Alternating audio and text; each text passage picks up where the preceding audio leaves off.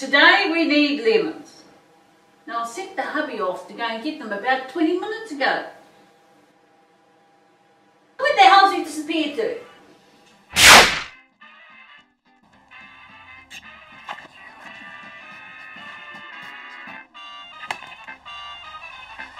What the hell are you doing?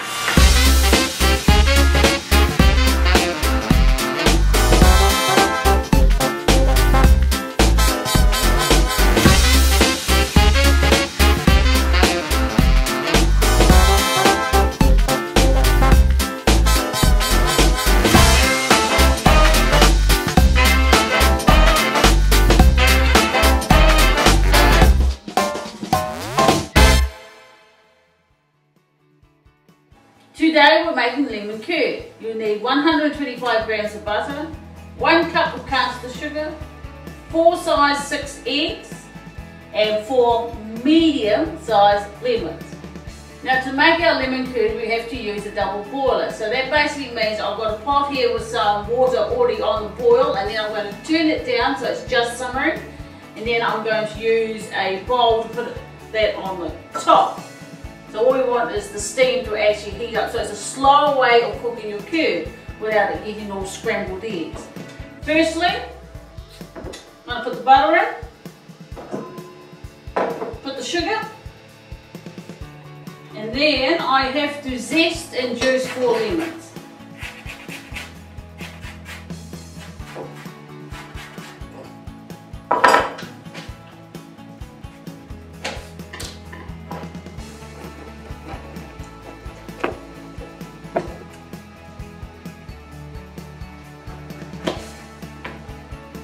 And now add the zest and juice of 4 lemons.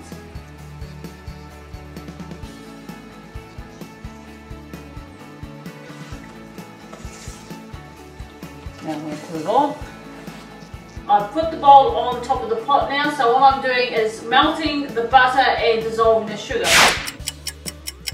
Now you can see it's all melted and the sugar is dissolved, I can tell by the feel. So I'm going to take that off.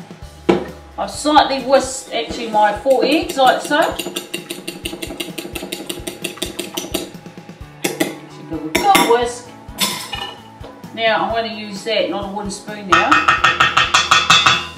And I'm going to whisk the eggs into this mixture. And keep whisking as you're adding.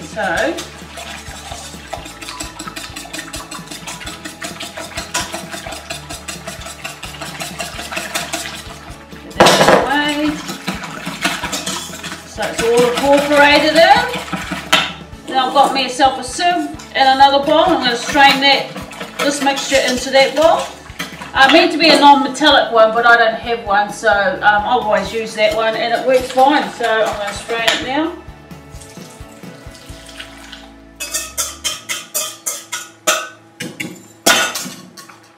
now. As so. This will get rid of the zest and any stringy bits from the eggs if you haven't whisked it properly. Do that. And then I'm going to quickly wash this, transfer this back into there, put it back onto the pot and tell you what to do next. Now I'll put this bowl back on and we cook it over a low heat. Now we don't want to boil the mixture, otherwise it will curdle. So we just want to put it on a nice slow gentle heat. And we just have to keep continuously stirring and keep an eye on it. Once it's ready, it will thicken up. In the meantime, you can turn your oven on.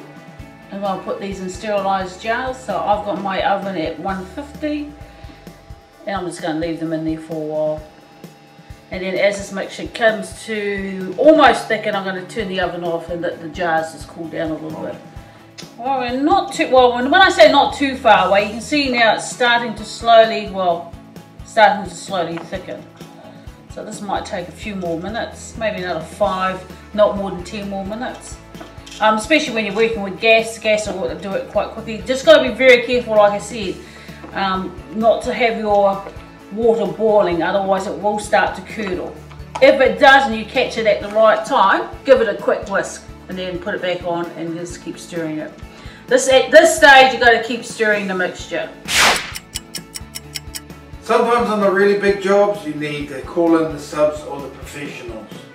This is behind the scenes that no one tends to see a husband do. You're getting tired. Okay. Step away from here. Just like to thank the Academy. What for? Thanks New Zealand On Air What for? for giving us nothing but air. Okay, here you go. Yeah. Going anti-clockwise. Get off. Alright, there you go. You can see it started to actually thicken up quite nicely now. There's it. Then curd it. Well, that's how I like my lemon curd before I actually put it into the jar. Now you can use lemon curd for all sorts of stuff. You can, if you're feeling really game enough, you can make yourself some brioche and then spread it on brioche. But you can add these to muffins. You can use them in fillings for donuts if you make your own donuts. You can mix it in through cream and some creme fraiche to give it a bit more taste. So there you go. My lemon curd is now ready. I'm going to take this off the pot. I've already turned that off. I'll put that, leave that to cool for about a couple of minutes. Then I'm going to grab my jars out of the oven, which I've turned off about 5 minutes ago.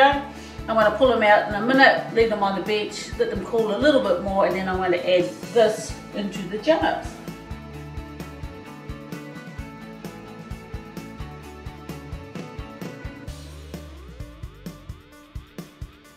Okay. Now, the moment of truth. Let's see. I'm going to pour this. I think most of that will go into there. Someone's going to pour that in.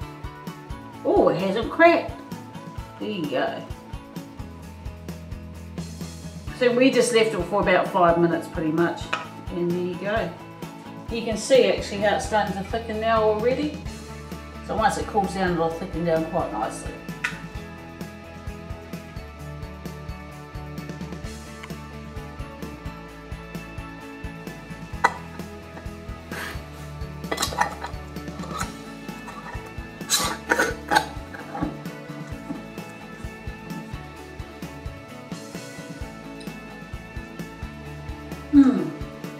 Sweet, tangy, and delicious.